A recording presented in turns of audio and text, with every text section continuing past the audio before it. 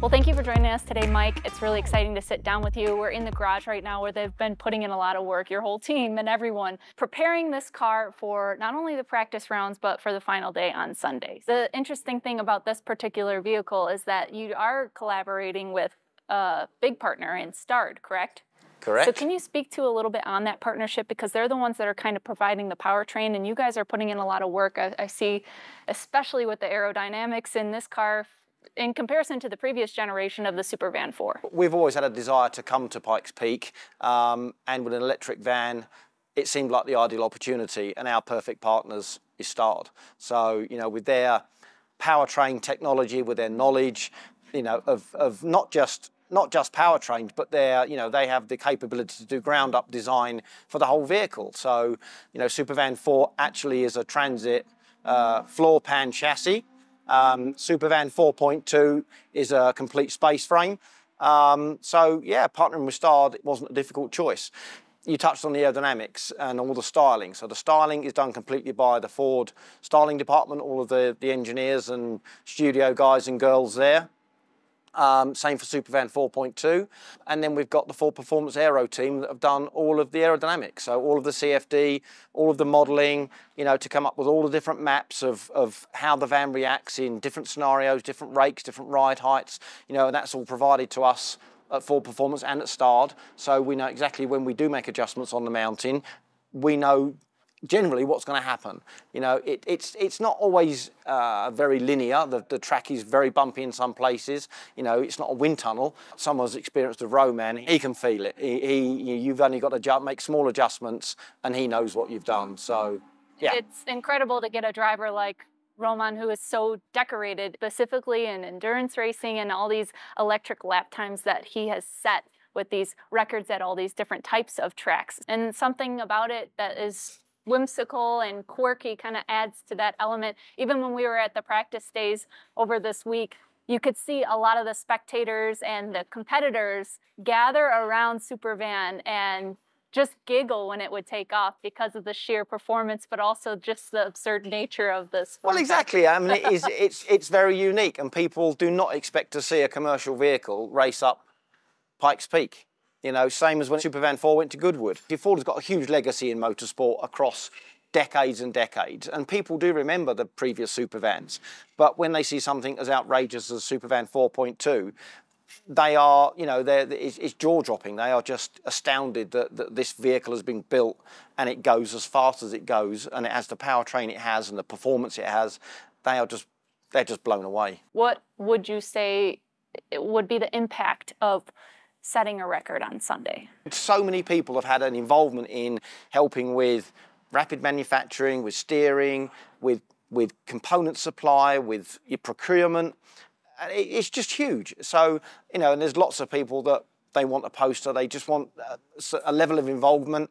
And not only that, doing this kind of project really, that it enthuses employees. They really get behind it because it's different. Pushing the limits, I think that's what's so unique about it, is it gets them excited about innovating and pushing the movement forward. But to that point, you do have a lot of people still that are kind of at this intersection, because there is a kind of a resistance in this demographic that kind of overlaps with motorsport typically. So do you feel like SUPERVAN is kind of the gateway to kind of bring those people together? So the more events we do and the more knowledge we spread about electric vehicles, the more knowledgeable people get, and therefore the more comfortable they are.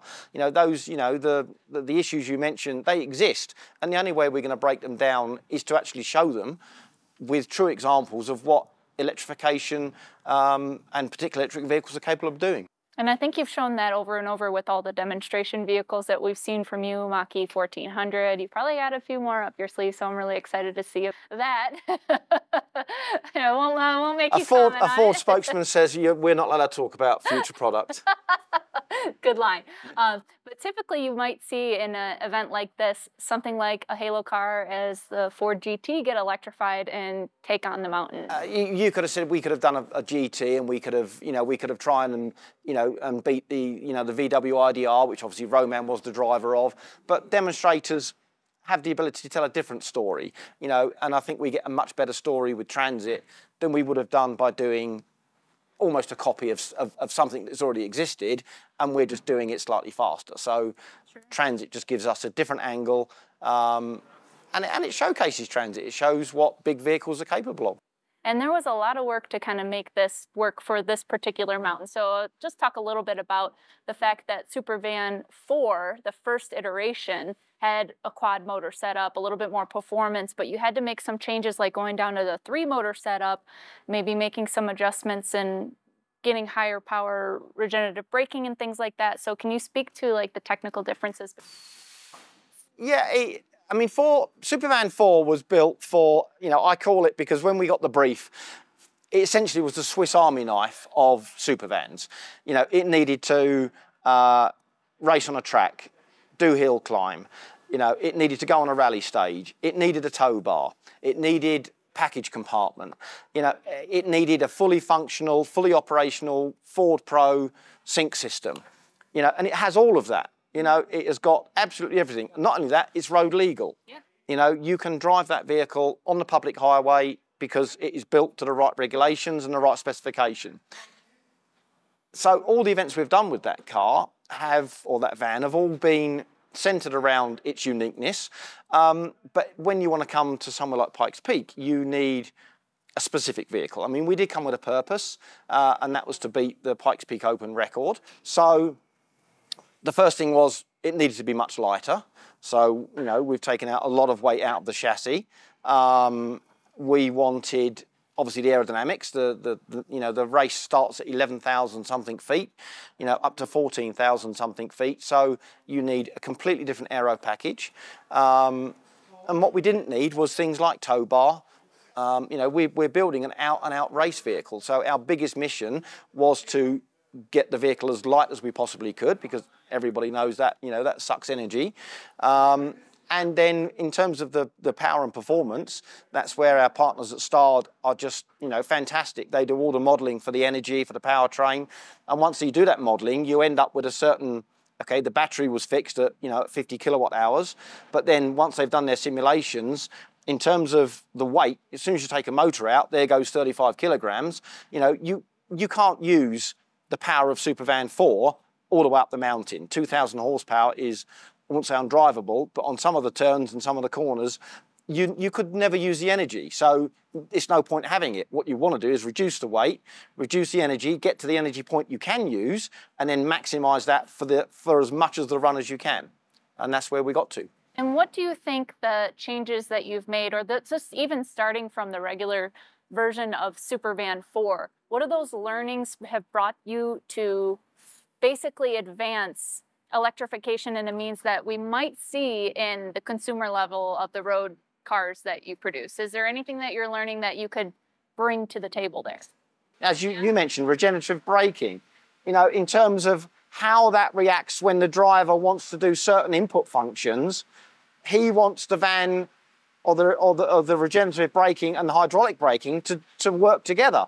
So, you know, we've been working on that for days and days. So that's all learning that will end up going towards our road cars, because it's something we have knowledge of, and that knowledge will get spread around the company. And I think it's interesting your point to regenerative braking, and just in general in motorsports, you know, when you think of driving and you want to slow down a little bit, typically you're going to have a transmission where you can downshift and you can kind of control the speed a little bit more, but it's a little bit different on SUPERVAN and electric vehicles in general, because typically you have a single speed, or in the case of the first generation of SUPERVAN, you had a 2-speed on the rear set of motors. So is there still that same kind of setup in this particular version? This one's single speed front and rear. Okay. So from that point of view, you know, we don't need the 2-speed.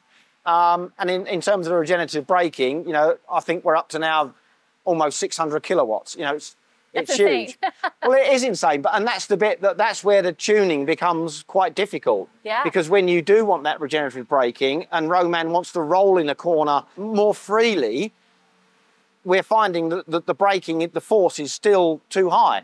So again, there's just so much tuning we can do, and I think for the Ford Performance guys, it will be invaluable. Yeah, for sure. And in that case, did the battery size change at all? Because with having that much regenerative braking coming in, I know you're climbing a mountain, so... Actually, the 50 kilowatt hour battery is about the right size for Pikes Peak, because, you know, we are, like any electric vehicle, you need to maximise the energy you have to do the job it needs to do. So when we get to the top hill on Sunday, we will have depleted all the energy the battery can offer. So you could have chosen a bigger battery, but with bigger battery comes a lot more weight.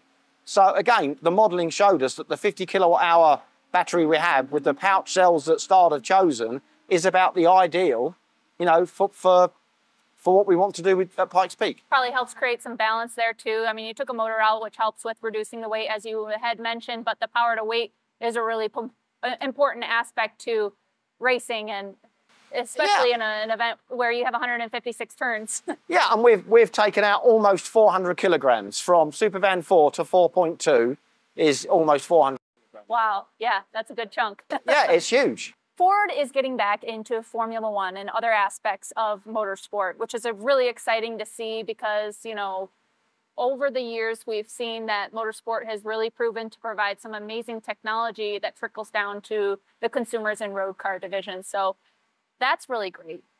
But is there any interest in Ford getting into the all-electric racing series like a Formula E or an Extreme E? Do you ever see a path for that involvement? I think the simple answer is yes.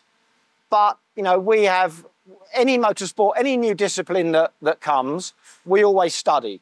You know, we study it, we understand it, and then we make a call on it. And at the moment, we just haven't found the right series that we think gives us either the right reach or demographic or tells the right story in the right way. So when we do, I'm sure we'll make that step.